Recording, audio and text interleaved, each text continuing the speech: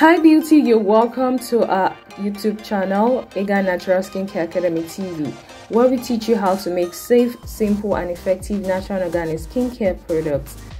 In today's video, I'm going to be sharing with you how to make a whipped soap using all natural surfactants. If this video interests you, don't forget to subscribe, click the like button and share. Alright, so can we start this video tutorial already?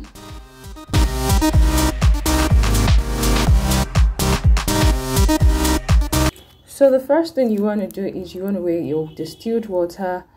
So you'll be weighing out, it's called the heated phase. So you have your distilled water. I'm also going to be adding Allantoin powder.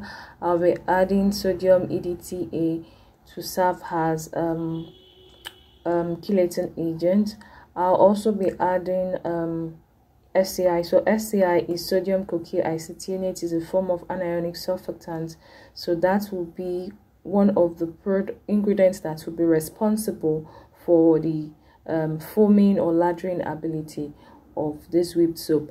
Then I'm also weighing out my oil phase. So my oil phase, then will be also be adding Cetearyl Alcohol and Stearic acid, which assists in the foamability of this product, and it makes the product more stable.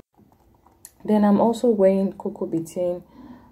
So the first two phases, I've already started heating the oils and the water. So I'll continue weighing this while I'll be heating those. So the oils and the water are ready, and so I'll mix the oil into the water phase, and I'll mix together. And then very shortly I'll blend this mixture. So I'm going to be blending this mixture.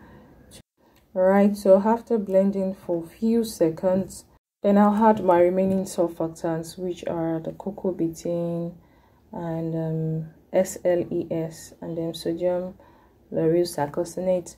I'll also be using active ingredients. Alright, so I'll be using the Mulberry Fruit extract as my main active ingredient. So you can feel free to customize this, since it's a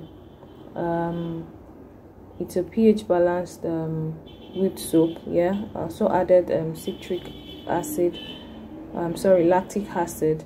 All right, so to bring the pH down a bit, and then so feel free, you can work this out yourself, add the active ingredients you want.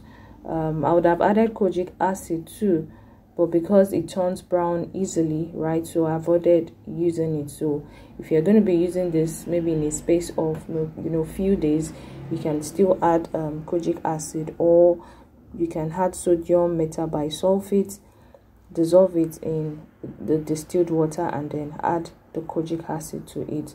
So basically I don't like wasting my active ingredients in soaps because it's a rinse off product. I'd rather use my active ingredients more in leave-in products like the creams and lotion. So voila, we are done, very done.